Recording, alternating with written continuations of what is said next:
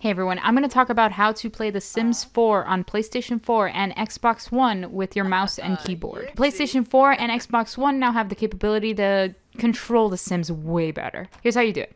All you have to do is make sure that your Sims 4 game on PS4 and Xbox One are both updated to the latest version. This should happen automatically. Once you do that, it's as simple as just plugging in with your USB your keyboard and your mouse and making sure that the PS4 and Xbox One actually recognize both of those peripherals. Once the game loads up, it says press X or A to start. You still need to do that on your console controller. But once you do, from that point on, you're able to freely use your keyboard and mouse so long, again, as your console is actually recognizing it. I keep saying that because I actually had a lot of issues with my Razer Ornata Chroma. That keyboard was actually giving me a lot of trouble to actually work with the game for whatever reason. The Sim team knows this though, and they're actually working on fixing this up. So if you can't get your keyboard to work, it is most likely this issue. Try with another keyboard if you have it, or let one of the developers on Twitter know. I'm sure they're very nice and they'll answer your question. But yeah, once I plugged in another older keyboard, it all worked perfectly fine, and I was able to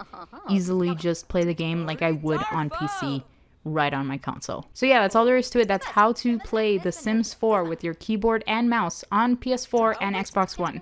Hopefully this helped you out. If it did, please leave a like. If you have any other questions, leave a comment down below. And thank you for watching.